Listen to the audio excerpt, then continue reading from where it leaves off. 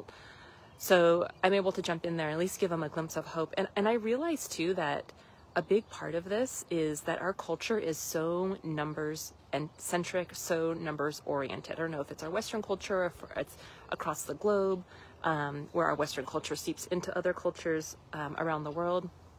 But we are so number centric, and I really believe and know that that is the reason why so many women are feeling stuck and angry and frustrated.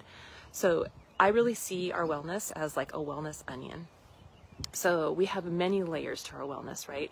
And weight is just one of them. The numbers on the scale is just one of them. And then measurements of our bodies are just one of them. And even our eye health is one of them. Our energy is one of them. Our joint health is one of them. Our metabolism, how we manage our blood sugar numbers is one of them. What else? Our digestive health is one of those markers.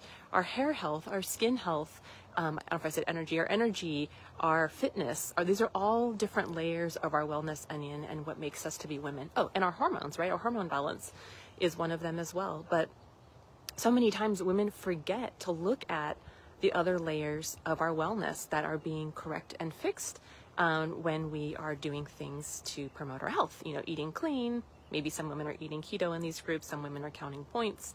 Some women are counting macros.